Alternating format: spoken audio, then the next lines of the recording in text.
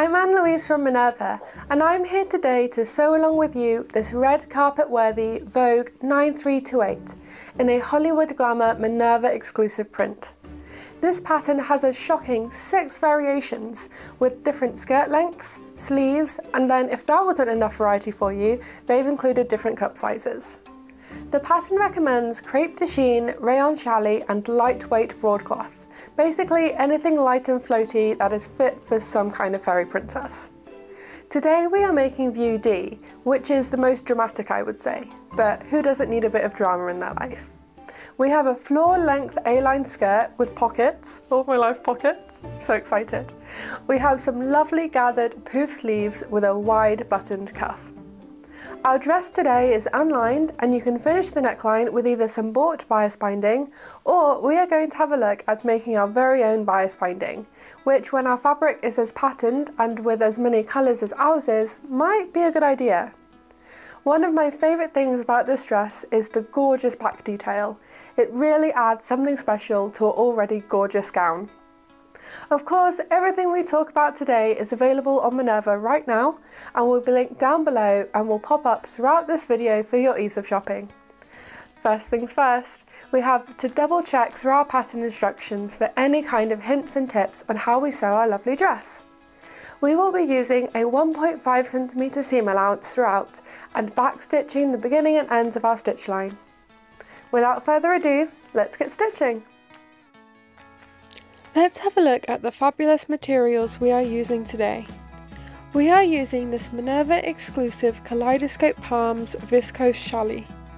This lightweight and versatile fabric is going to look gorgeous in this unlined pattern, which will really give it an opportunity to shine.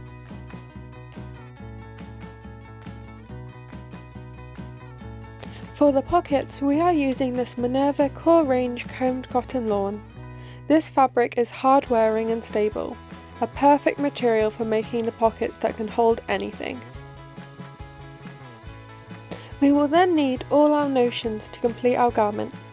We need 6 shank buttons, matching thread, a 14-inch zipper, some iron-on interfacing, our bias binding, and then finally our wonderfully woven Minerva Makers label. First things first, we are going to prep some of the pieces. We are adding the interfacing to the wrong side of the cuff piece, and we're going to stay stitch all the necklines, as the necklines are on some pretty unusual slants. Once the pieces are stabilised, we're adding the little dart to the centre front piece. This dart is super easy to put in, just marking the dart marks with chalk and then matching up the marks with right sides together and pinning them in place. We then sew the darts, back stitching at the beginning and then working the stitch off at an angle and running the stitch off the end of the fabric a little to prevent any awkwardly placed dimples. Then to secure the darts, tie off the thread. After pressing the dart down towards the waistline, we get ready to attach the side front pieces right sides together, matching the notches. We repeat this step on the centre back and side pieces, so we are left with complete back and front pieces that we can join together. We press all centre front and centre back seams towards their closest side seam. The back seam is sewn and pressed. We join the front and back pieces right sides together at the shoulders, then press that seam open. We now bring both sides together by pinning and sewing that top back piece. Once that top section is sewn and pressed open, we now can start work on our side seams. With right sides together, we match the notches and sew. This is our bodice so far. We have front and back pieces made up, attached together at the shoulders, side seams and that top back section. Now in a break from our scheduled programming to make a bit of bias binding. First things first, you want to be able to find the straight of grain. That is the threads that run parallel to the selvage edge. Then we find the cross grain that runs diagonally from the selvage edge. Honestly, I can feel my math teacher being proud of me for using these words. Anyway, we digress. Then at a 90-degree angle, we find the bias grain. This is the nice stretchy part of the fabric that makes some really slinky slip dresses and some really flexible bias binding. Once our bias binding is cut out to our desired width, we can use a handy dandy bias binder maker which solves so many problems. With a pin we pull it through and then this bit of kit does all the work for us. We just need to iron. Now we have our fabulous bias binding, we fold out one side and line that up with the edge of our neckline, wrong side of the fabric to the right side of the bias binding. We then pin that in place around our neckline and our back detail. Now we sew our bias binding to our neckline, simply using the ironed crease as the seam allowance. I would say this is the pattern you try after making your first dress. It has some techniques that will be familiar, like the darts, but then it gives you an opportunity to branch out, trying things like pockets and buttonholes. Once that first edge is sewn, we flip the bias binding to the right side of our garment and sew that in place. Before you sew this down, you can press the bias binding out from the wrong side of the garment. This just helps the bias binding lay a little neater.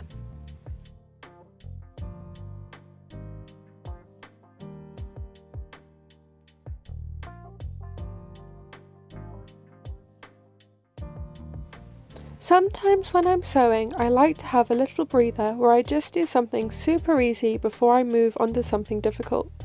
For example, we have the sleeves to put in next, but to warm myself up for it, I'm going to make up the skirt front. With right sides together, I match up the notches and attach skirt pieces 11 to skirt pieces 10. Viscose or challis or viscose challis is a lot older than you might think. It is actually one of the oldest man-made fabrics. It was first produced in 1883. This semi-synthetic fabric is often made from wood pulp or cotton. The pulp is typically made from trees such as beech, eucalyptus and pine. These are then dissolved into a pulp. This pulp is then washed, cleaned and bleached. This substance is then treated again to make fibres. The characteristics of this fabric make an affordable version of silk, and that's how it was first marketed when it hit the market. It was used for things like petticoats and men's collars. This fabric is lightweight, breathable, drapeable and just pure delightful. Now we can make a start on our sleeves. First things first, we are going to run a couple of lines of gathering stitches right at the top of the sleeve head, in between our marks. We then run some more gathering stitches along the bottom of our sleeve, so we can get ready to gather our sleeve into our cuff. Once our gathering stitches are in place, we can sew our underarm seams. With the right sides together, we stop stitching at the mark near the bottom of the sleeve. This is to leave space, so we can unbutton our cuffs with ease. Once we've ironed that seam open, I'm going to do a quick and easy folded under seam finish. I never thought I'd be the type of person who has a favourite seam finish, but here we are. This is super easy to do and great if you're not sure on investing in an overlocker just yet. Literally, we fold the seam allowance underneath itself towards the seam and then pin it in place.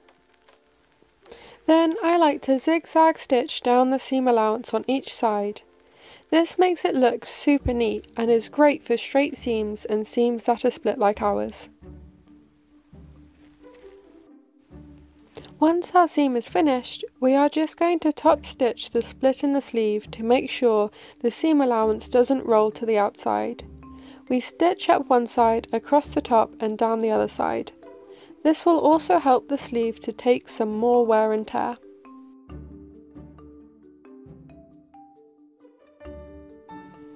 We can now make a start on our cuffs. This is where I realised how slippery viscose is. Because I cut out these on double thickness, the bottom piece must have wiggled to freedom, so I am missing a corner, but not to worry, I have some of the cotton pocket fabric left that I can make into the wrong side of the cuff. Then with right sides together we sew the three edges of the cuff, leaving the notched long side open to pop our sleeve into. Once that is sewn, we trim the seam allowance and clip the corners, flip it right way out and press. Now we can make a start on gathering the rather voluminous sleeve into the cuff. This is quite a process. I match up the edges of the cuff and sleeve on both sides, then I normally tie off one end of the gathering threads by wrapping it round a pin to anchor it in place. Then I use the free side of the gathering stitch to fit all the fabric into our little cuff. Anchoring one side of the gathering threads really only works when there is a small amount to gather, like a sleeve head or sleeve cuff. When gathering something like a skirt, you will need both sides free, or you may snap a thread because of the tension.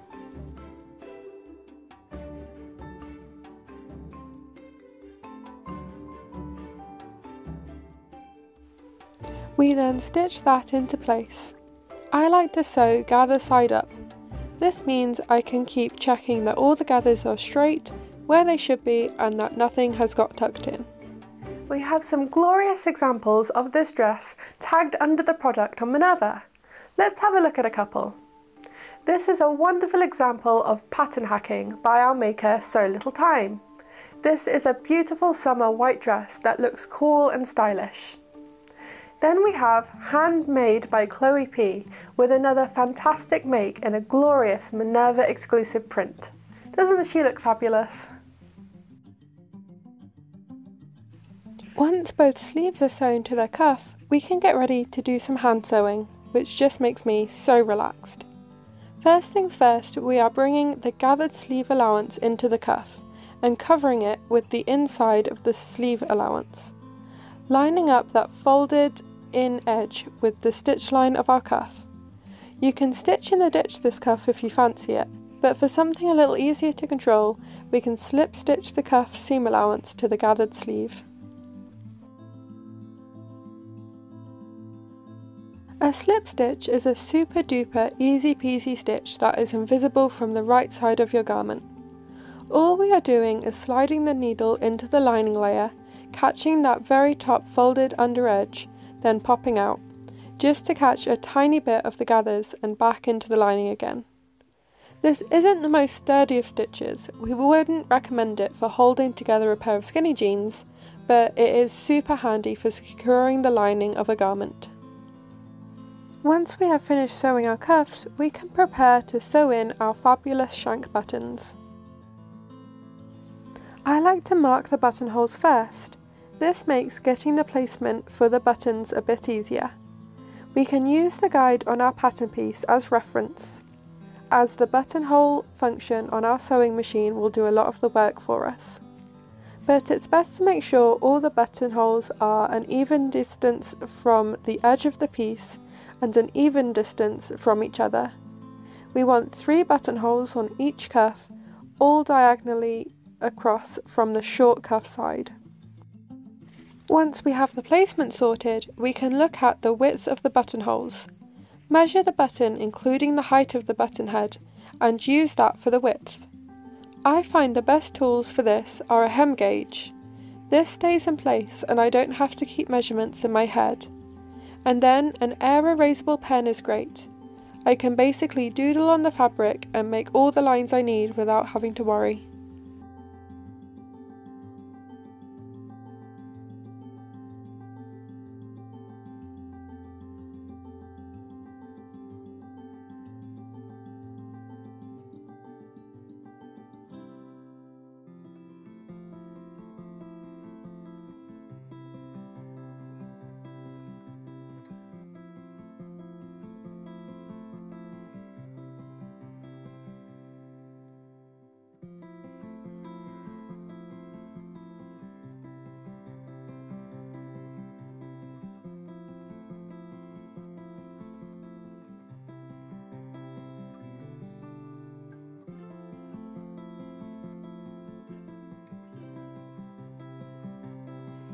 Now I have thoroughly doodled on my fabric with great gusto, it's time to actually sew the buttonholes.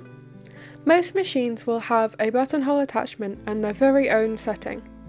Just make sure your stitch width is set to button, not a normal width.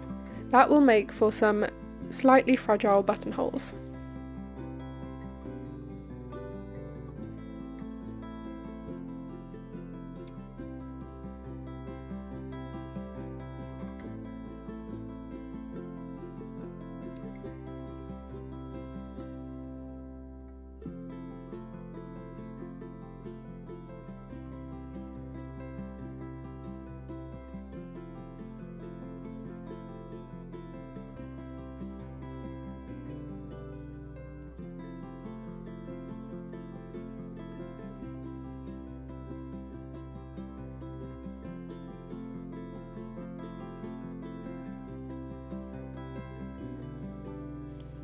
Once all 6 of your buttonholes are sewn, we need to open them up.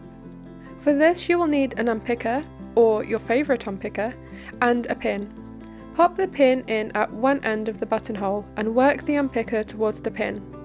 The pin is there to stop you unpicking right through your freshly made buttonhole. Now our buttonholes are complete, marking the button placement is the easiest thing in the world. Simply flip the buttonhole side over the top of the button side, lining up the bottom cuff edge. This is a great opportunity to fit the cuff. During this step, stick your wrist into the cuff, tighten the cuff till it is comfortable, then with either an air erasable marker or chalk, mark through the buttonhole to the top side of the cuff underneath. You can use pins to mark the buttons, but that might result in light stabbing.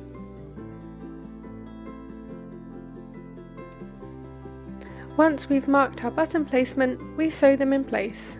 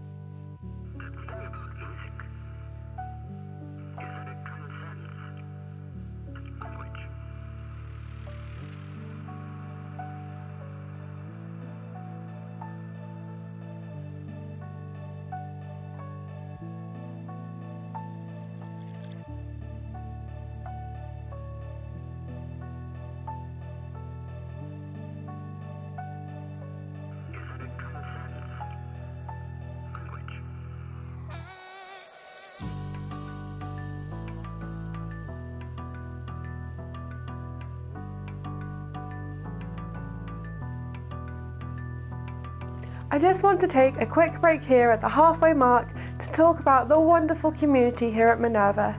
We really want to encourage everyone to take up something crafty. At the top right of the post, you will be able to follow Minerva and keep up to date with offers, new releases, general fabric prettiness, and of course tutorials, sew-alongs and top pattern pics. Let us know what you would like to see next. Comment below. We love to hear what you think. Now our sleeves are looking fabulous, we just need to sew up the centre front of our bodice before we sew in our sleeves. With right sides together, we bring the centre front together and sew straight down the edge there.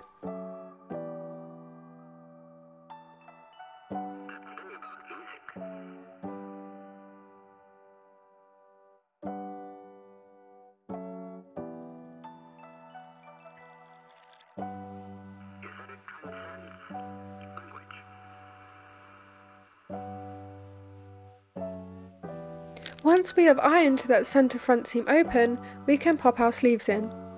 With right sides together, we line up the underarm seam on the bodice and on the sleeve.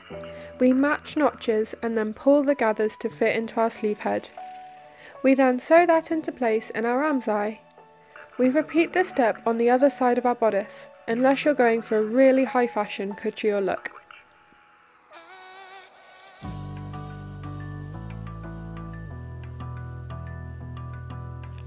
And this is our progress so far. A brilliant bright bodice with some highly dramatic sleeves that look big enough to hide cats in them.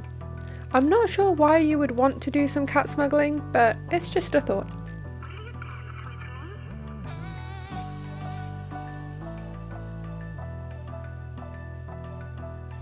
We are now on the home straight, with just our skirt and zip as the really big tasks left ahead of us. As we have already sewn pieces 10 and 11 together, we just need to sew pieces 12 and 13 together to create both sides of the back of our skirt, and then we can make a start on some pocket placement.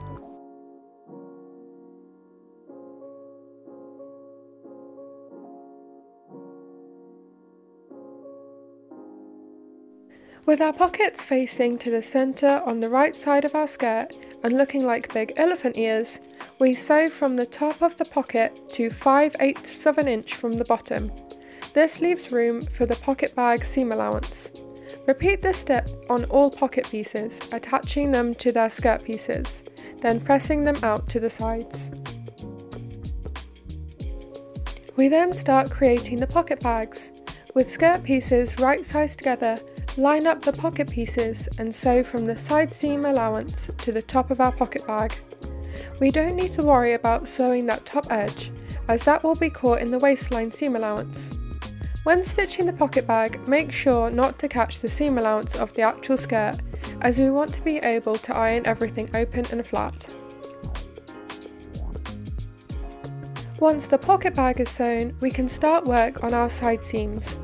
Getting as close as we can to the bottom of the pocket, keeping the skirt and pocket seam allowance free, we start to sew down the side seam. Minerva Exclusive Viscose Challis is a super soft 100% viscose woven fabric with a plain weave and no stretch. It is so soft and silky and has plenty of drape, making this fabric the perfect choice for sewing tops, blouses, skirts, dresses, jumpsuits, summer trousers, shorts and more. This is a lightweight to medium fabric that can be a little delicate, but can't we all? We recommend sewing this fabric with a new extra sharp needle for the best result. Why not have a look at some of the other viscose available on Minerva? There is something for everyone. Want a novelty colourful print that would look amazing in a shirt? Have a look at Minerva Exclusive Band Camp fabric. Are you looking for a little deadly drama that would make a killer jumpsuit? Try Minerva Exclusive Coiled Kingdom fabric. Maybe you're not the venomous kind and are a bit more spring floral. Why not have a look at Minerva Exclusive Rose Relations fabric. To keep our pockets in place while we bring our dress together, run a quick base stitch along the top of the skirt with the pockets facing towards the centre front. Now our skirt is all in one piece, with some rather handy pockets, we can bring our two pieces together. We line up all our seams and edges and pin thoroughly in place.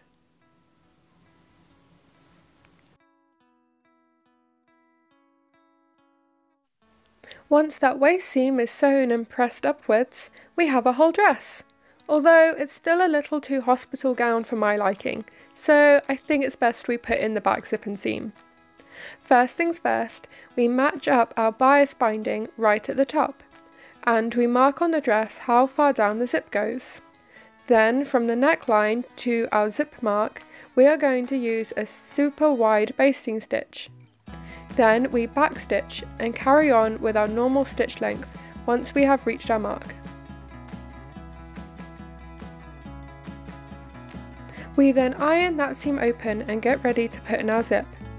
Placing the right side of the zip to the wrong side of the fabric, we keep that centre back seam lined up to the zip teeth.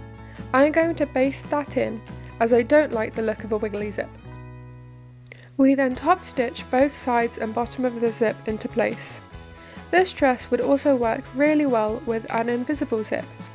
I think as well it would be quite easy to line, although I think it would be better to flat line the individual pieces rather than to flip the lining right sides out, because of the keyhole back. What do you folks think? To line or not to line?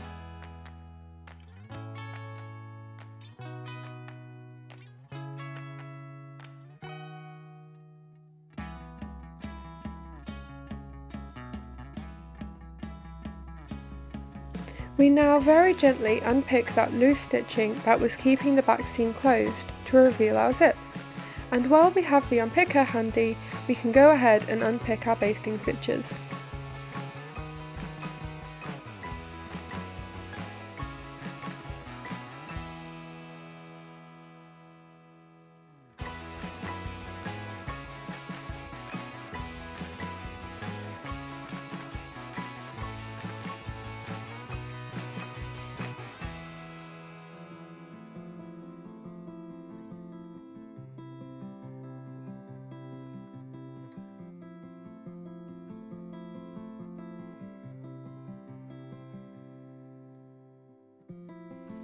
There is a little bit of a gape in my zip.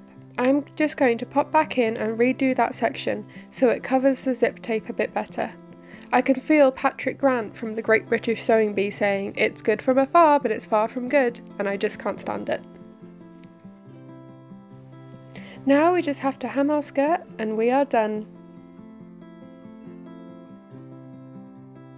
such a fabulous dress and I am so proud of it. The fabric really lends itself to the dress. The flow of the skirt makes such a fantastic look. I love a dress that makes me feel like I want to dance, and this definitely does that. I love all the details on this dress that make something really special. I'm a huge fan of a poofy sleeve, so this is basically my dream dress. The keyhole back is my new favourite thing. The fabric is absolutely stunning, the colours are so tropical and warm, and the vibrant colours just shine in the sun.